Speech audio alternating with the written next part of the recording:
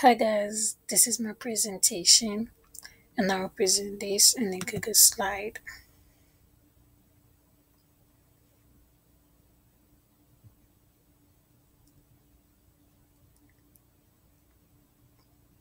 Takes a little meaning.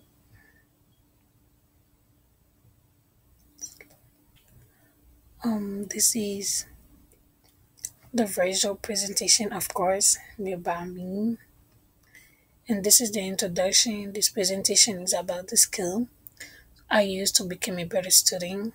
First, don't be afraid to ask questions. Be mindful of your own mindset. Don't cheat because if you keep cheating, you will never get ahead. Quote, great things happen to those who don't stop believing, trying, learning, and being grateful. How to take in writing notes.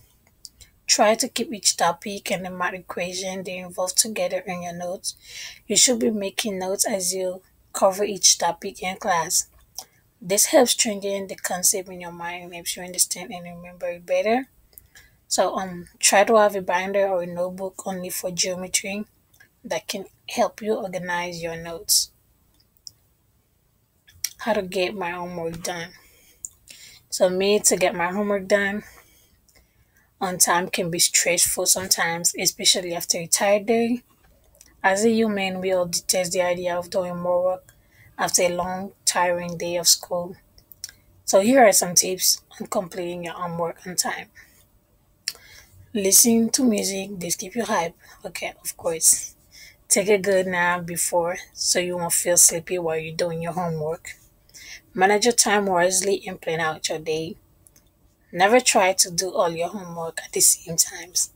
That doesn't work for me. My experience on learning from recorded videos. I don't know about you guys, but learning from recorded video was insanely hard. It was a hard task to start at a video and listen to the teachers talking. You have to really paying attention to what he said to understand the topic. Most of the time, I completely take it from the video, but sometimes I'll fall asleep while watching the videos. The Pomodoro technique.